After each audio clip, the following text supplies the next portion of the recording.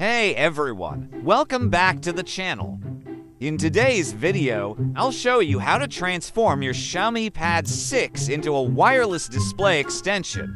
First things first, let's get your Xiaomi Pad 6 ready. Here's what you need to do. Step 1. Head over to Settings. Scroll down and find the option called More Connectivity option. Step to enable the wireless display feature. Tap on it and turn it on. Your Xiaomi Pad 6 is now ready to receive a cast. Step 3.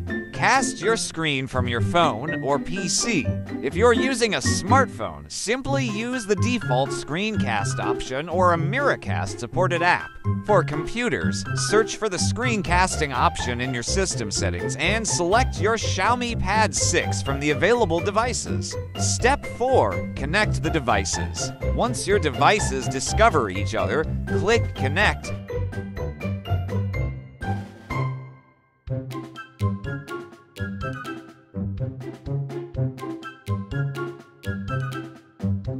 And voila!